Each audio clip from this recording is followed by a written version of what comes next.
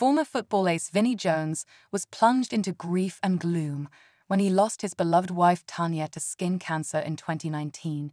But love has now blossomed again as he made the surprise announcement that he's fallen for his PA. Vinnie Jones has announced that he's fallen for his PA Emma Ford, a red carpet reporter turned celebrity assistant who'd previously worked with the likes of Mick Jones from The Clash. The self-confessed party alcoholic, who'd also suffered from depression over the years, revealed that his new love interest has calmed him down a little bit, as well as helping him to overcome the grief of losing wife Tanya. The 59-year-old hit TV screens via the Discovery Plus channel last year, sharing all about his rural lifestyle through the Fly on the Wall series Vinnie Jones in the Country. Yet it has now emerged that the constant companion he introduced to the nation as his PA has developed more than just a professional relationship with him. The woman he affectionately nicknames Blondie helped him find love after he feared he'd never be happy again. The ex-midfielder and actor, who was watched avidly in Netflix's new series The Gentleman, had tearfully disclosed that he thought he'd never be with anyone else.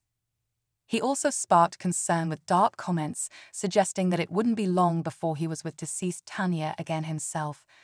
However, he's since quit drinking and found a healthy and wholesome relationship with Emma.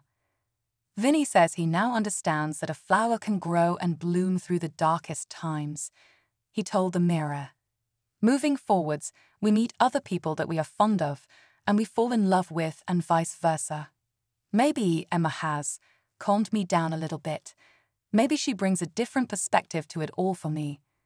In a tearful 2019 interview, Vinnie recalled how Tanya had been the light of his life. "I will never be with anyone else. I'm a shell.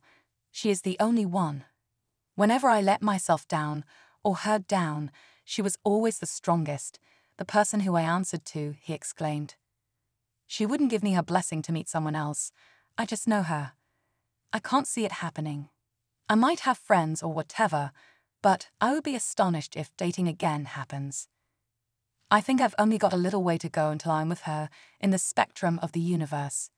He continued in an interview for entertainment website Stuff that his spirit was broken and that he felt agony at sleeping alone every night.